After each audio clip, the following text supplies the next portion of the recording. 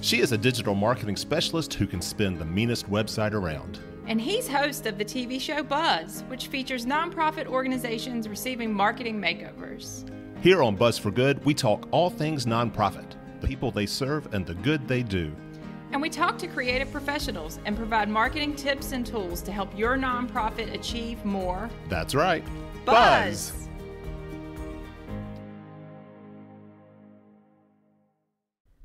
Well, greetings, everybody, and welcome to Buzz for Good, where we share the incredible work that nonprofit organizations do in Southwest Virginia, and we provide some marketing tools to help your nonprofit attract more donors, volunteers, and clients to your cause. In other words, so you can be a better Buzz for Good in our communities.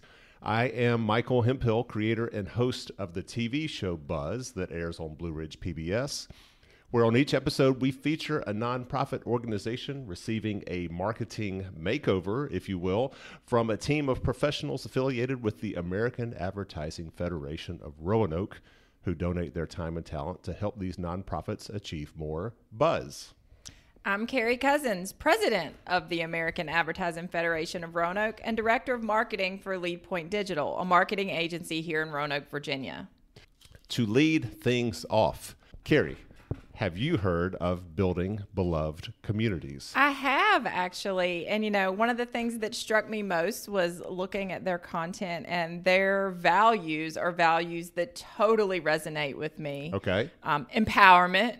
Right. Gotta love it. Yeah, right. You are an empowered person. Badassery. Well, when I think Carrie Cousins, I think badassery. Inspiration. No doubt. And mentorship. If Yes. you want 4 words to talk about the essence of a nonprofit and building communities, I feel like they nailed it. Yes, they are spectacular. So I got to meet the founder, Bonnie Chavez, who started the business in 2018, actually in Albuquerque, New Mexico. And kind of cool is how she then made her way to Roanoke, where she got here and then started trying to promote the business and brought on board Shannon Dominguez, whom she met through a local nonprofit. And well, here is my conversation with them both. Bonnie and Shannon, thank you both so much for coming on to Buzz for Good and sharing more about your business, building beloved communities. And to kind of get things started, how does building beloved communities build beloved communities? Bonnie, you go first. Great, thank you. No, I really appreciate you speaking with us today and just giving us a chance to talk about what we do. So we do it in so many ways, and it's really about systemic change. So the first part is we offer community-centered business solutions to small businesses. So what does that look like? Well, it's maybe a really good example. Had an organization hire me as their office manager. They were hiring an office director. And so they were getting bigger, and that person retired. And so part of that, we did a financial look, and they could save money by changing to a local supplier that printed to service their photocopier. And so they saved a bunch of money. They got to use a local servicer. And with the money they saved, they were able to donate money to a nonprofit that aligned with their values and donate their awesome printer to the same nonprofit, as well as paper to get them started, right?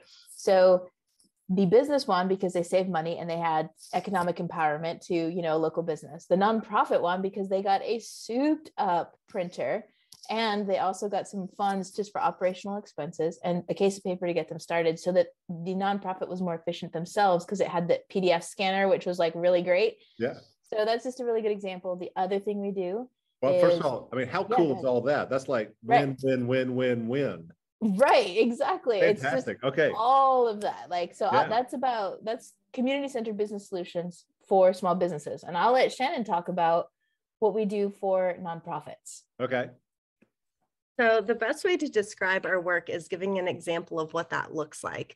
So we worked earlier this summer with a local business, Fleet Feet of Roanoke, owned by local owners, Blaine and Robin Lewis. They're amazing. They're fabulous. And they started right? Everyone says that. Everyone knows that. But they started a nonprofit called Project Forward. And this past summer, they worked with Roanoke City Public Schools to put a pair of brand new shoes, a bag, and a pair of socks to each child who is identified as economically impoverished by the Virginia Department of Education. Right. Now, anyone around Roanoke City knows that the Roanoke City school situation is a big one. It's a big issue to address, especially with the students that are coming through.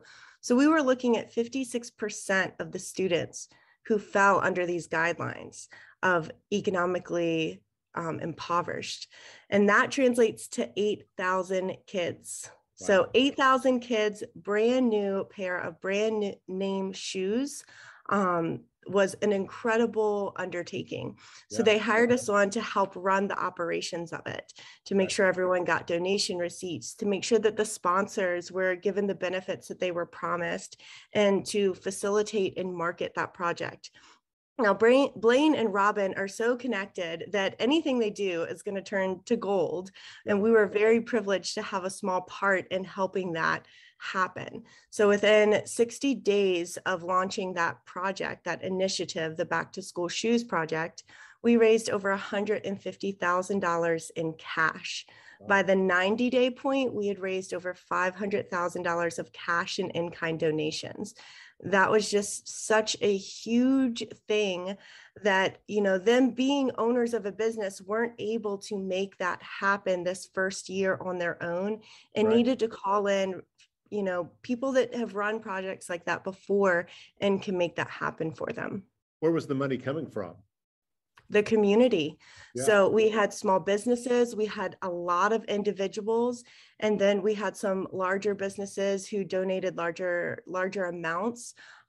There was one company, I believe, that donated almost 3,000 pairs of shoes.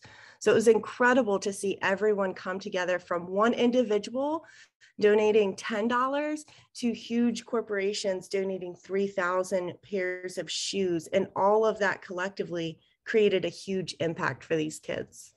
Wow. So they had this idea, and then you guys helped execute it. Exactly. That's what they needed. They needed someone to come in that was going to be able to run a project of that size. And that's what we were able to do. And then one of my favorite things about us is that we're not going to advise that our clients continue to hire us at consulting fees to run this project on a continual basis. So when we stepped away from that project, we handed them over a manual of contacts, a timeline, who to reach out to when, some suggestions for the next round of the project, so that they could easily hire and train someone else to replicate that for years to come.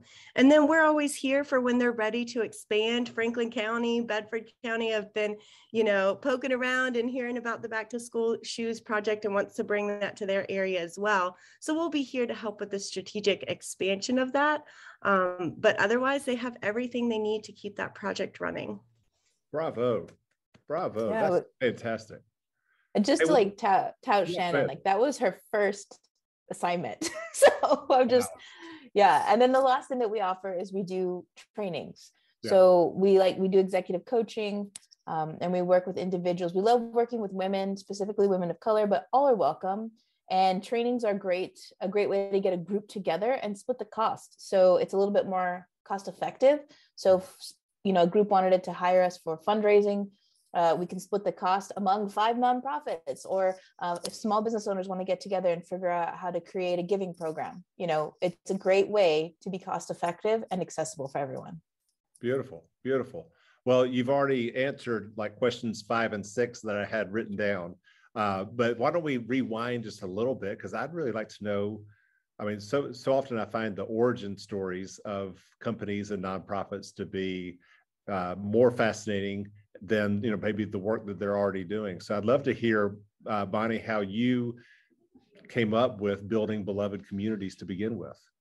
Sure. I worked in corporate America at a high executive level position in healthcare, and it was, you know, a great job. And it just my values and the job started to, you know, 1 degree of separation over time.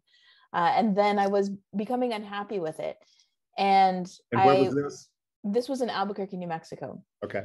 Right. And then through a business merger, my position was eliminated. So it really kind of all worked out for the best. And during this time, I was tinkering, is like I like to put it, in a notebook with a business plan for a consulting sort of do good in the world, but I'm not sure how plan is right. the great way to put it. Uh-huh. And then as soon as I was laid off, I had an opportunity to literally do this work and start and just rumble through it and do my very best. And then I started getting a client, and then I had more clients, and then it just sort of grew and grew. And then I made the decision to move to Roanoke, Virginia, because I love it here.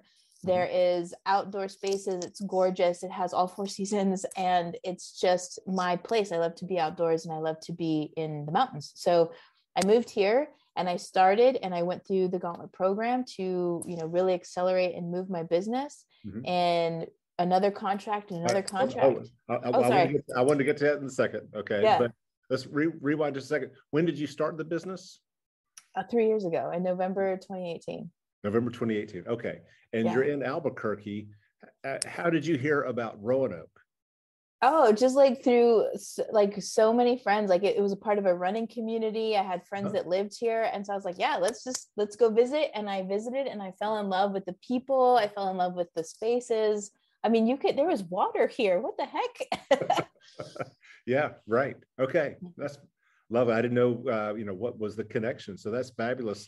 Apparently somebody's, tourism playbook is working to attract the likes of you from Albuquerque, New Mexico, which some consider a pretty beautiful area as well to roam. Oh, it's gorgeous. So, fantastic. Okay. All right. So anyway, so back to you move here, and for those who don't know what the Gauntlet is, maybe share some about that, if you would, please. Sure. I'll let Shannon speak to that because she was the expert. Okay. So the Gauntlet is a 10-week business program followed by a competition. So this past year, we had 160 entrepreneurs enter, and 60 of those businesses decided to compete for over $300,000 worth of cash and in-kind prizes. And this is coordinated by the Advancement Foundation. Yes, which is a nonprofit located in Vinton. And this is one of the programs that they run. Okay. All right. So Bonnie, you submit Building Beloved Communities in the Gauntlet, and this was in 2021? Yes. Okay. Yeah, it started in 2021. Yeah, that's right. How it. And how did that go? It was pretty great. I did pretty well in the gold category, and I was excited. I got a lot of exposure.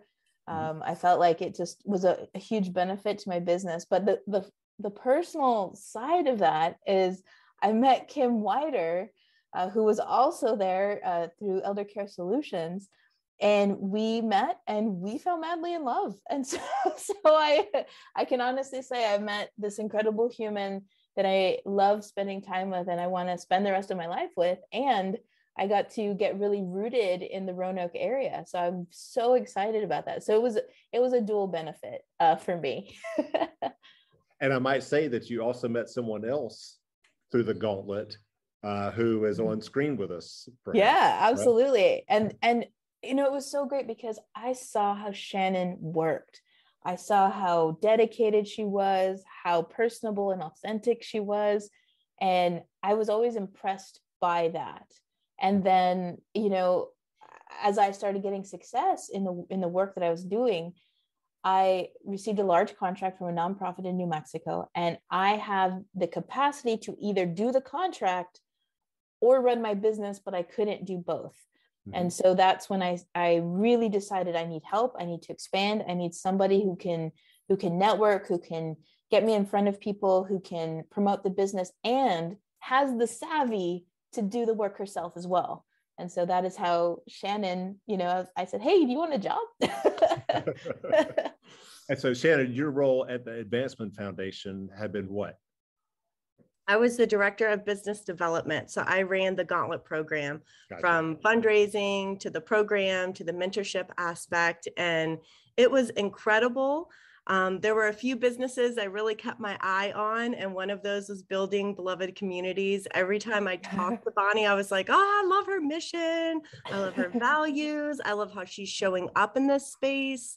So when she offered me a job, I was like, I could not believe it. And I immediately said yes. Fantastic. Now, Bonnie, I mean, how do you make your money? How do you make money to operate in this space? Yes. So we are a business consulting firm, and that's exactly what we do. What sets us apart from other business consultants is that we really focus on community-centered business solutions. How can we not only help the small business, like surpass an insurmountable obstacle, but do it with a community consciousness? And then with nonprofits, same thing. We work with nonprofits on a consultant basis. And, we work with them, and we really try to connect them as much as possible with businesses in the community so that their work can be fully supported ongoing. And of course, with individuals and groups, we try to make sure that it's cost effective by inviting as many people as possible to a training, so that cost is eventually cheaper for each person. So that's how we do it. Okay. Wow. So you mentioned the work that you've done with Fleet Feet here in Roanoke. What are some of the other accomplishments or highlights of your time here in Roanoke, kind of outward looking? Gosh, I feel like there's so many that are coming up that are great, right? So the ones that we're working on now, I think that's what we should focus on. Those are really exciting, and they've been in the works for a while. Yeah, right. I'll talk about the largest contract we've gotten to date, and why, while it's not Roanoke based, it definitely benefits Roanoke. So it's from a nonprofit, the Dream Tree Project, and it is in the Dream Tree Project. They work on transitional housing and making sure that homeless individuals in Taos, New Mexico are taken care of. And they really focus on LGBTQIA youth, but they also serve adults as well. And so why that's beneficial to Roanoke is because while the money is coming from New Mexico, the funds land in Virginia, because I'm incorporated here in Virginia, and I have economic development, therefore hiring a Virginia-based employee, right? So 2 Virginia-based employees have full-time positions, fully paid benefits, and paying taxes to the state of Virginia. So it's really bringing outside dollars and big amounts of outside dollars to Virginia and to Roanoke. So that's the biggest one I'm working on, but I'll let Shannon talk about the cool ones that are coming up on her plate. Okay. So I have my little clients up here so I can see them on my desk. But we've been working on a volunteer basis with Latinas Network, and that's been pretty incredible. Bonnie set down the entire board and went through a meditation that led us to a strategic plan, which that was in December. It's February 10th. I cannot believe the pieces that have fallen into place. They are focused on economic empowerment and business development, and incorporating an internship for the youth mentoring. And the pieces that have fallen that are already happening, just stay tuned to Latinas Network, because they're doing great things. Now, Latinas Network, that's Kat Pascal, owner of Farm Burguesa restaurant in Grandin Village and elsewhere. I mean, she's a mover and a shaker in this. Yeah. Yeah. Yes. And they own their own cleaning company, which is like a pretty good sized cleaning company. So, yeah. And she started this nonprofit, which we're like very close to receiving the 501c3 status, which is going to be a game changer because it will open up so many more doors for Latinas Network. Okay, great. All right, continue, please. Okay, so I'm also working with Jen Marie Cliff. She is the owner of JMC Wellness and Healing Academy. She's very closely associated with the Wellnest in downtown Roanoke and Valerie Engel. And she is starting a project called the Vagina Conference. And it's short, or VagCon is its little short name. But this is going to be a virtual summit that's held over 3 days towards the end of April 22nd through the 24th. And the mission of VagCon is to educate and empower women. So financially, spiritually, mentally, physically. So we're bringing in experts from across the world. We're speaking with Lauren Barnes out of Lynchburg. She is the founder of the Motherhood Collective and just became a sex educator. And she's connecting with a group of panelists from Berlin, Austria, and other places, her different colleagues from across the world, to bring this information to women in on an accessible platform. So one thing that we're doing to make that accessible is it's completely free of charge. You come, you show up, you get to receive all this information. Now, if you want to receive all this information and a whole back-end version of workshops, speakers, podcast panelists, there's a pass that you can buy for $149 where you have a year's access to that. But either way, all women will be nourished and fed and taken care of through this 3-day summit. So we're really excited about that. Can you share with me a little bit more about how this conference came about as far as and how you got connected with? Okay. Yep, Jen Marie Cliff. This was really a dream and a passion of hers, something that she wanted to, it honestly, now that I'm talking about it, it's very similar to where Robin and Blaine were, where they had these dreams and the possibilities started opening up to where they could really make it happen, but they'd never done it before. And they weren't really sure, what does this look like? What does this entail? What are the different steps? They didn't have a map, a guide, a strategic plan to making it happen. So they hired us on, and we're working together through the marketing, creating a strategic plan, a timeline, what needs to be accomplished, what obstacles, what are the connections? So mapping that all out to bring this into fruition, essentially. How cool is that? Awesome. It's pretty cool. And you got to tell them about the Care Colloquium, because that's another really awesome project that we're tag teaming. Yes. So the Care Colloquium is going to be in November, and it is one of the main sponsors is Elder Care Solutions. Kim Wider is the CEO. And what they're doing is they're bringing 300 leaders in the care economy to come together and talk about solving the care crisis that's happening in our nation. So national conference, bringing all of these folks to Roanoke. It's going to be at the Hotel Roanoke, November 14th through 16th. We have sponsorship opportunities for that as well. But it's fantastic because these folks are coming to beautiful Roanoke. They're going to eat the food. They're going to experience the life here. And they're going to have some real discussions about how they can network and start working on the problems in the care economy on a national level. Like, this is a national platform. Like, this is some crazy stuff. So we're enjoying working with these individuals that are making not only an impact, but like, think about this, right? Because if we have people that start making these right decisions and start looking at creative ways to solve this, then you're looking at folks like women, especially, who maybe don't have to miss work because they are now a caregiver, or maybe that we have these legislations and things in place or benefits in place so that they can find money to pay for someone to take care of someone that they love and care about, so that they can stay at work, or they can go and do that themselves, or this person can age in place or not. Like, really defining that level of care and empowering that caregiver and that family to make those choices. And, finances are a priority, but maybe now it's something that's a little easier and they can be a little bit more relaxed and like have that sigh of relief. So having these business leaders come together and tackle these issues is an incredible way to do that. So we're excited to bring them here and start working on these problems. Wow. I mean, you guys are just taking this area by storm. we're really excited, and we're growing because soon, as we start to continue, we want to have another person that does the work, and we want a person who does like our administrative side. So we need a super admin and we need a super business guru, and we want to get us together and really continue to grow and fortify and galvanize not only the nonprofits in Roanoke and area, but also the small businesses and those individuals who really want to make a difference. And how do we align those three so that these folks can all meet each other and really start lifting up the beloved community? So if people want to connect with you guys, where should they go? Well, we have a new website now. Thank you, Shannon.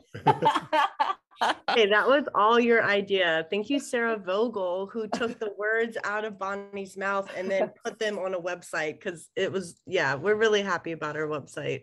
Okay. And your website is? What? Go for it.